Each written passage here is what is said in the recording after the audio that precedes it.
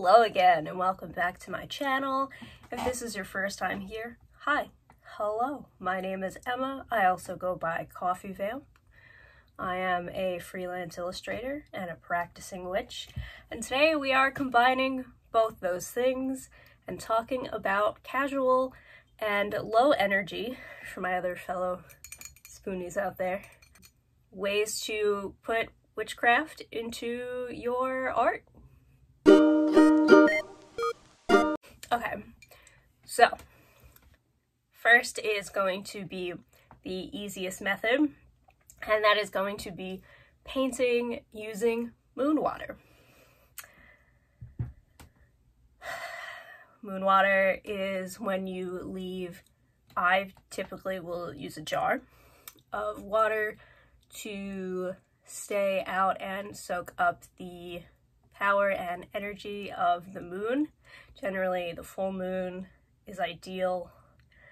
And using that for painting is going to be a nice low energy way to put witchcraft into a task that you were probably going to do anyway. You can charge what you're painting. You can just kind of imbue what you're making, if you're making it as a gift for someone, imbue some power and energy into that. You can enchant the painting that way. It's a really nice, low-key, low-effort way to mix some magic in there. Another way to work your craft into your craft. God, that was a bad joke.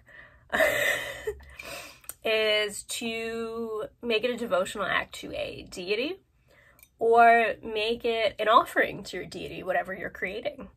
So be it a DIY project, a painting, a drawing, a song, any kind of art you can either use as a time to bond or connect with your deity, or as an offering for your deity.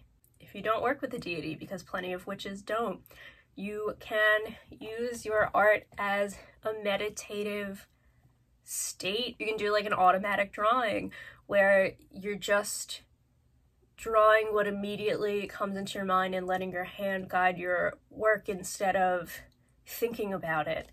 You can use it to relax as a form of self-care. Self-care and grounding is extremely important with witchcraft.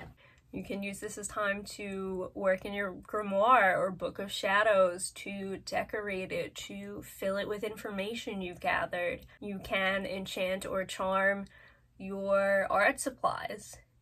You can enchant your brushes. You can charm the paints. You can choose topics or subjects that relate to deity or relate to whatever spell you want to do. You can use this time to craft sigils. You can use a color palette based on color magic or what kind of spell you'd like to do. You can do a spell using a painting. You can paint what you want to visualize, what you want to come forth, or a representation of that, and let that be the energy that you're putting out to the universe. You can use herbs and flowers to make your own paper. That one's not a low energy thing though.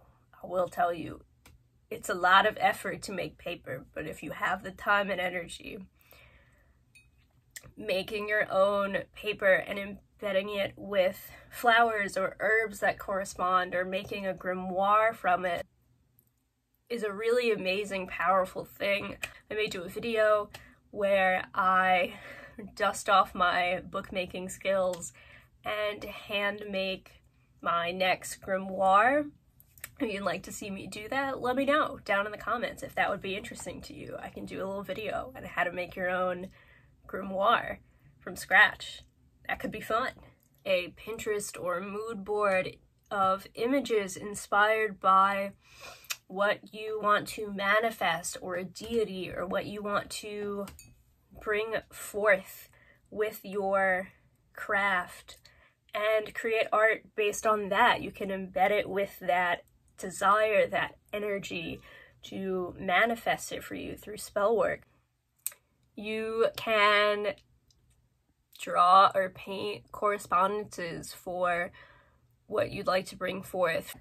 I think I already said earlier, but the subject matter of what you're creating, you can draw plants or herbs or flowers. Maybe you don't have the ingredient that you want for a spell work. A photo, a drawing, create a substitute. What am I doing with my hands? I don't know.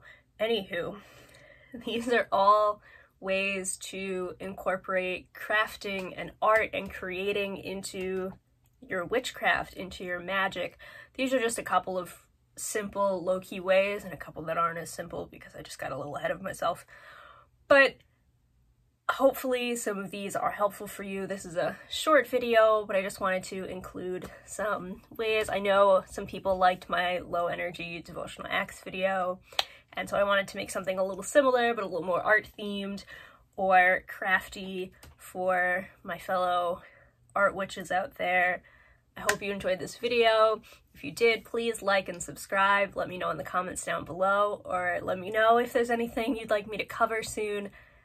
Thank you so much for watching, and I'll see you next time.